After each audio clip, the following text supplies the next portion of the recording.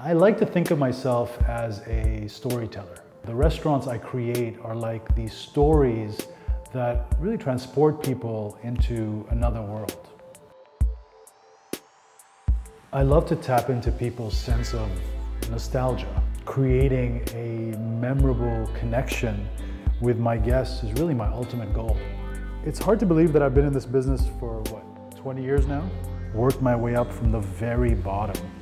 There's really no part of my restaurants that I'm not personally involved in. From design to menu creation, I really live and breathe my work. I've always known the kind of life I wanted for myself. The freedom to travel, the license to create. And building restaurants from the ground up really is a dream job for me.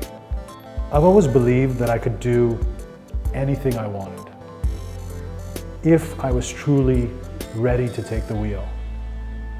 I think the key is to really believe that you're limitless, that nothing is impossible, that challenges are inevitable. You have to believe that good things will always come if you work hard for it. Many say the road is already paved, that no one really knows what lies ahead. I don't agree. I think the road is what you make it. You just have to press your foot on the pedal.